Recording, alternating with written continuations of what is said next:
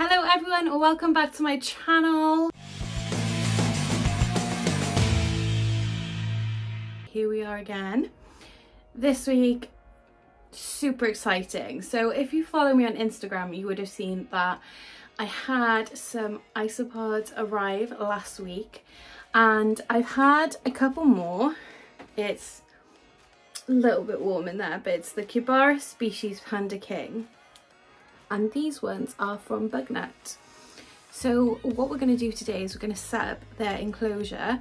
I've used the care guide from Phil of Incredible Inverts and Other Animals, and I've actually bought the exact things mentioned on his video for these supplements. So from Micro Exotics, I've got a big bunch of bat guano, which is bat poo. I've got a medium limestone rock, and I've bought a bunch of isopod food. There's loads of different things. There's like pellets, there's some like little circular, they're like like biscuits almost, but they're like isopod food. And then there's like dried fish. At the moment for dried fish, I've been using this turtle and terrapin mix from King British, because it just has all of this great stuff in it. And to be fair, the isopods have been enjoying it, but obviously it's always good to get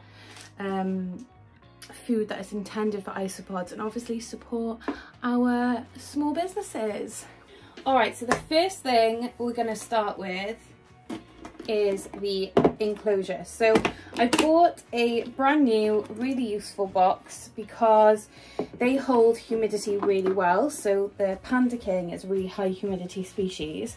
They come from the caves in Vietnam, and this is 5 litre clear. And what I've already done is I've already put ventilation holes in the roof, and this was a highly technical process, and I'll show you how I did that next.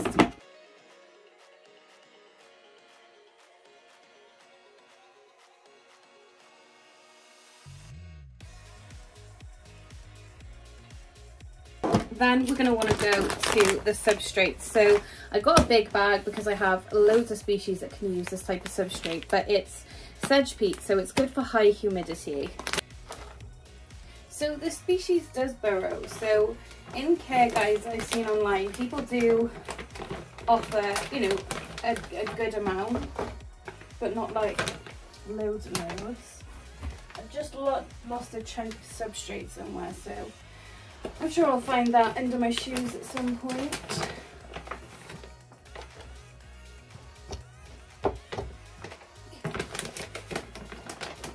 Do one more little scoop. I'll get my nails so dirty now. So I'm just going to crunch up the big blobs. This is actually really great for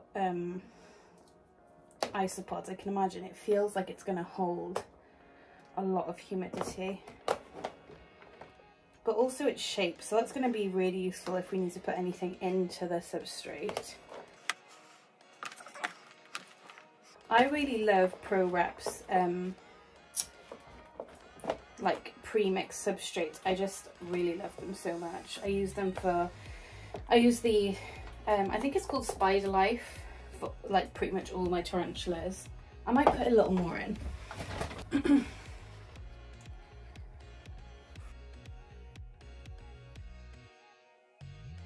Yeah, I think that's probably good. I packed down the lower layers and the top is a bit looser but not super loose.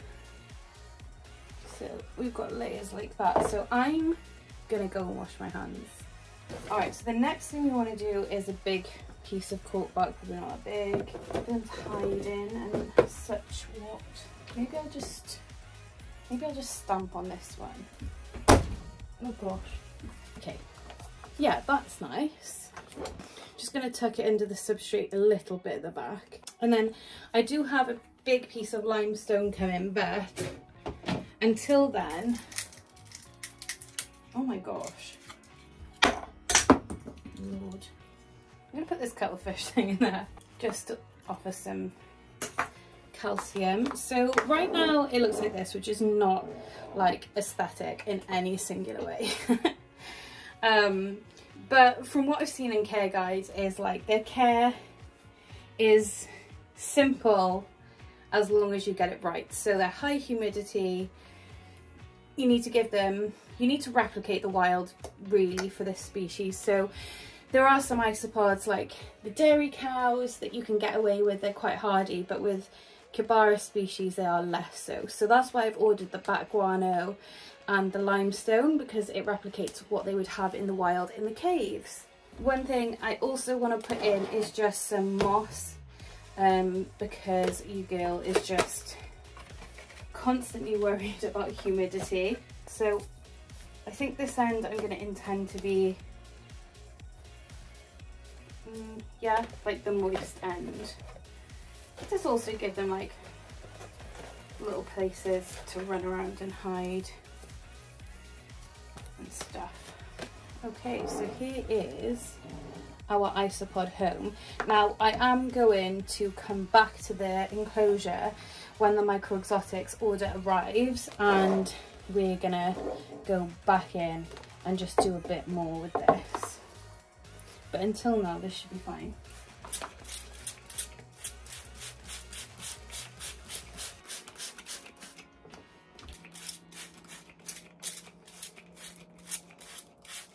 So here are our little isopods, and let's get them into their new home.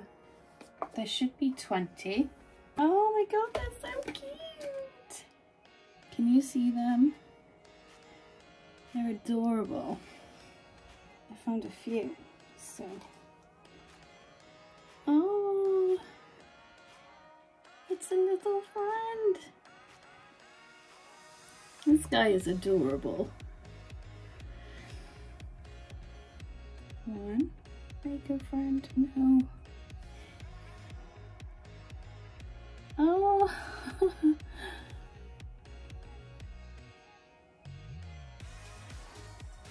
Too cute. That's number 2. Number 3. This is pod number 4. He's on there. Number 6, 7, and 8, 9, 10, 11, and 12.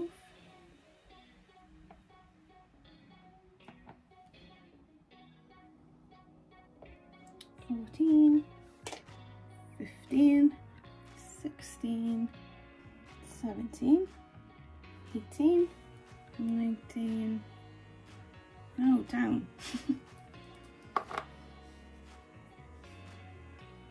They're everywhere down the bottom. They're really exploring. This one looks a little bit stuck, so I'm going to give him a hand. There you go, friend.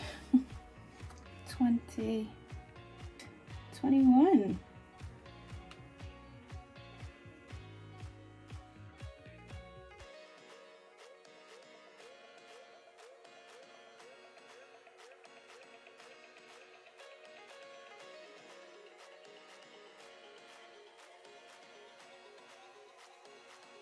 I have a few more from my other colony, so there's one there, another one, another one,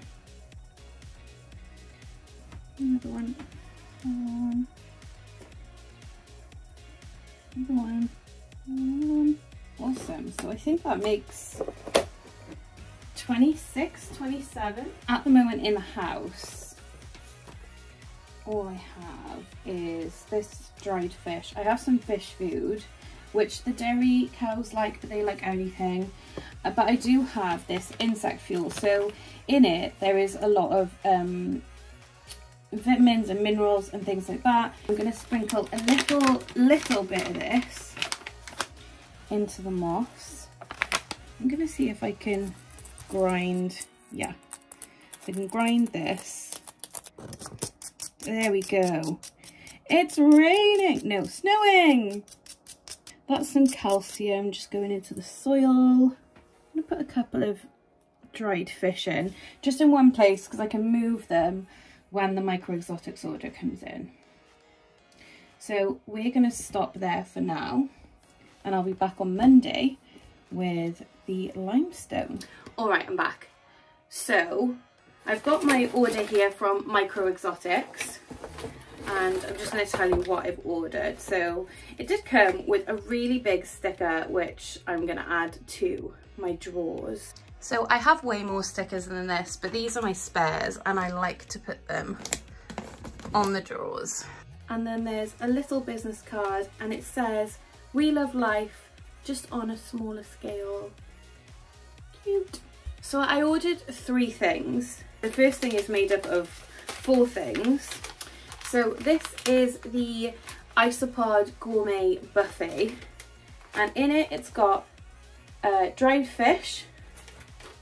It's got these like Isopod biscuits, dried shrimp, and some Isopod pellets. I've actually had this before. I started my dairy cow colony with these and they really enjoyed them. So I've got these with the dairy cows and the Armadillidium granulatum in mind, because they're a little less picky when it comes to food. So this will be perfect for them. So of course this video is about the Panda Kings, so we're more excited about that. So this I ordered is a limestone rock, and it is to imitate the caves that they come from in Vietnam. So it is big, like that's a nice size, and this is the medium one. It's heavy as well, like it's a good rock. Then this is my favorite thing that I've ever ordered as a supplement for any animal, and it is it's bat guano, which is bat poo, which of course is on the caves in Vietnam. Got to be authentic, you know. Okay, so since we last met, basically I've made no changes to this whatsoever, apart from adding a little bit of carrot, and this was left over from Mara's salad, the bearded dragon. So just take those out.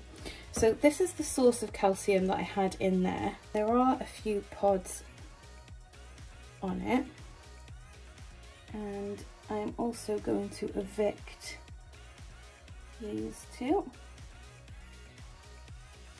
The benefit of having long nails is I can scoop up isopods really safely. So I just want to make sure there's no pods in the immediate vicinity, which there are not. This is a really interesting rock. I don't think I ever thought I'd catch myself saying that. So I guess, which way? This has a lot of like nice structures for running in and out of, so I think I'm going to put it this way. I'm completely new to this bat guano game, so I hope it doesn't smell. I'll be really upset.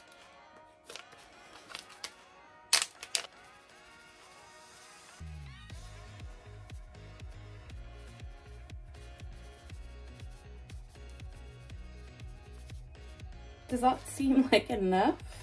There's quite a lot on the rock and in here and on the moss.